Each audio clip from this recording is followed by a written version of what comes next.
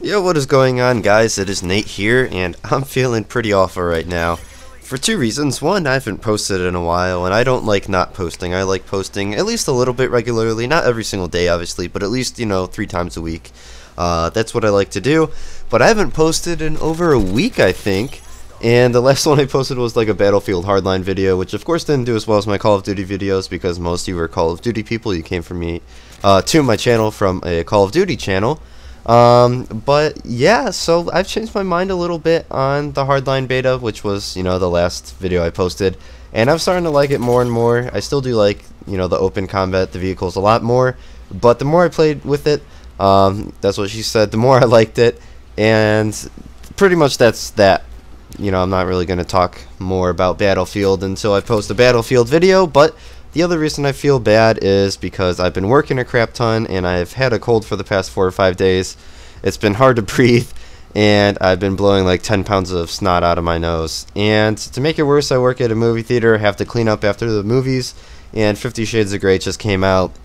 So I've been dealing with a lot of weirdos that are like 45 years old and overweight, and they smell really bad because they put on too much perfume trying to impress people, I guess.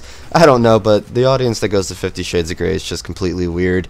If I were you, I'd see that Kingsman movie that came out. That looks much more interesting, but that's just my opinion. Anyway, what I really wanted to talk about is what do you guys think about patches in video games? This isn't just about Call of Duty. This is about most video games, and do you think it's a good thing or a bad thing? And what I mean by that is, of course patches are good things. They fix a lot of the bugs, the glitches, the balancing. If you take a look at Call of Duty, imagine if that game was never patched once, ever. Any Call of Duty, you would have so many map glitches. People would just be flying around, with the security. It would pretty much look like World at War. And World at War, you have people flying around, they're invincible, you have the MP40 one-shot headshot submachine gun, and there's that, and that's what every single Call of Duty would be, if not worse. The connection would be worse, the matchmaking would be worse, because they make improvements on that every single patch.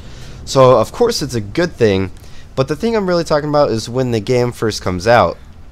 Because in my opinion, it feels like the developers don't even really care about putting out a good product anymore. There's not many games, especially recently. Back in the day, you take a look at games like Mario. Mario for the NES or something, and that game came out. If it was broken, you really had to just, I don't know, redesign the game and give people refunds, sell the game again. You'd be completely screwed if there was like a game-breaking glitch and your game didn't work. So they had to put extra time and effort into their games, and so when the game came out, it worked properly because they didn't have any patches back then. There's no internet to your console and you could download a patch and fix your game. And then that all of a sudden changed a couple years back. I don't know about the PC. I don't play PC or anything like that, but for at least the consoles, they started patching games. They reduced damage of this weapon. They fixed the map in this area so you won't fall through it.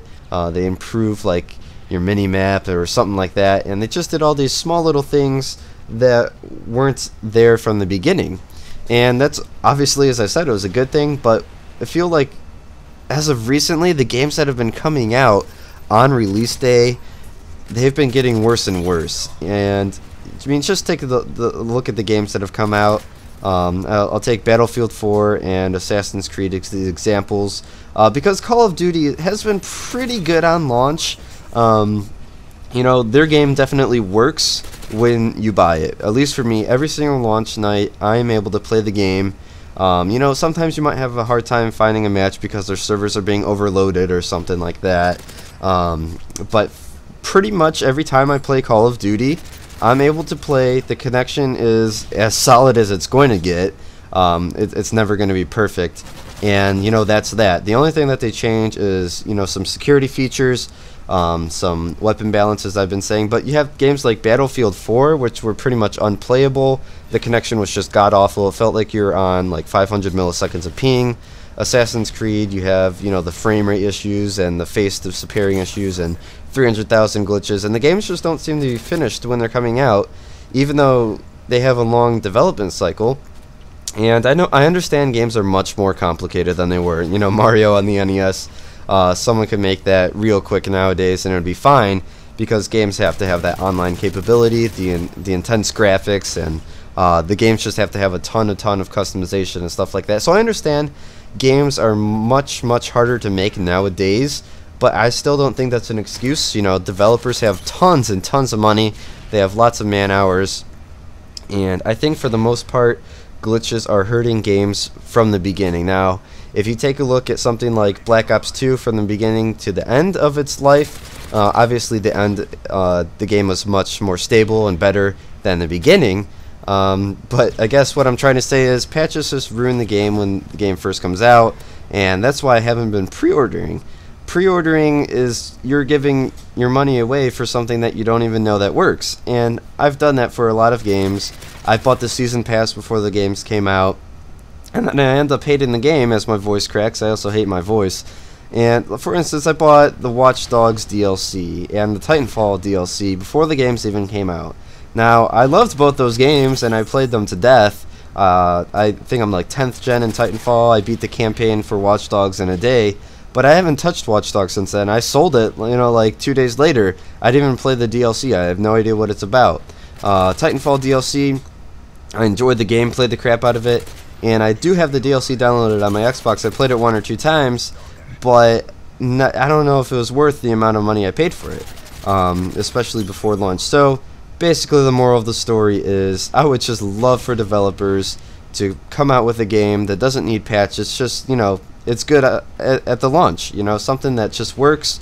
Could you imagine if, you know, another product like your car needed patches because it didn't work? Like you go home and let's just say your car's in your driveway. You try to turn it on and your engine doesn't work, or you know, something like that. Your brakes just give out, or they weren't even there. You have to buy it with DLC or something. That's something that EA would do. They'd sell you a car without brakes and expect you to pay for the brakes as well. But yeah, I just think that it's kind of inexcusable for a video game. Just because the technology's there doesn't mean that you could be more lazy than you were in the past. But anyway, that's just my opinion, so let me know what you guys think in the comments down below. Sorry I haven't been posting in a while, but I do have 2 or 3 days off in a row, so I should be back to posting. I haven't played Call of Duty in forever. I'm about to sit down and play some Call of Duty. I don't have a lot of gameplay stocked up. I finally reached rank 100 in Battlefield 4, and I've just been playing the crap out of that. Kind of burnt myself out, so I'm going to go back to Call of Duty. And I don't know, I think I want to play some Black Ops 2, but I'd have to get out my 360 and set that all up. That's going to take forever, so I'm probably going to just play some Advanced Warfare, even though I suck at it. I was watching some Black Ops 2 videos, and that game just reminds me of the good old days when it used to be amazingly fun, and then Ghost just killed it. And Advanced Warfare is definitely better than Ghost, but it just hasn't done it for me like Modern Warfare 2 or Black Ops 2. But anyway, thank you so much for stopping by. I love each and every one of you on this Valentine's Day, although when this goes up, it'll be the day after. But thank you so much for stopping by again.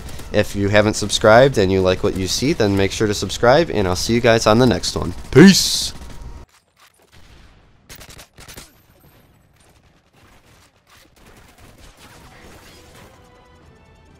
Your work is appreciated.